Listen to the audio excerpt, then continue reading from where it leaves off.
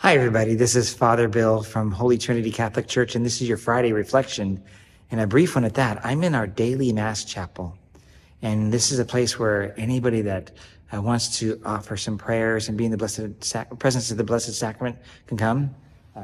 We have the Blessed Sacrament right here, so you can come as a parishioner, and of course, the space is locked and you have to get a combination, but that allows you to be able to come here 24 hours, 7 days a week.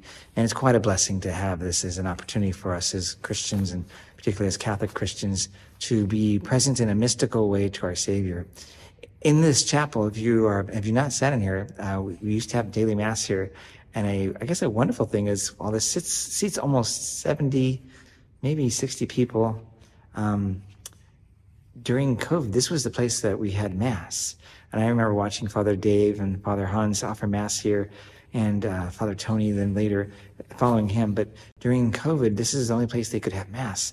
And so quite a beautiful and intimate space to be at.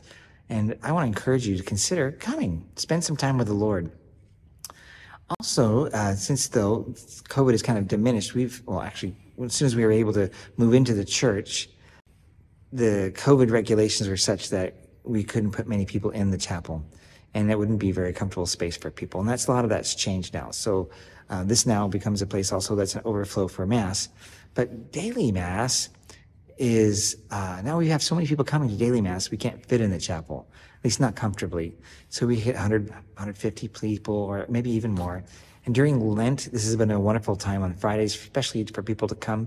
I want to encourage you, there's just a few more weeks left to consider spending some time either before the Blessed Sacrament as you prepare, or come to daily Mass.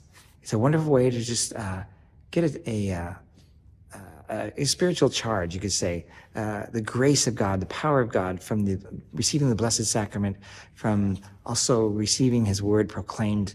It's just a wonderful, awesome gift that we have. And I want to encourage you to take advantage of that if you have not yet already.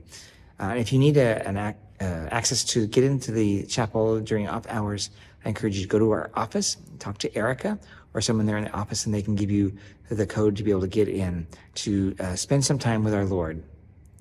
So that's about all I want to share this day, and I hope that this Lent continues to be something that's fruitful for you, and I want to give you an opportunity to find a place that's quiet where you can pray and be especially with our Lord Jesus in the Eucharist. God bless you all. Bye-bye.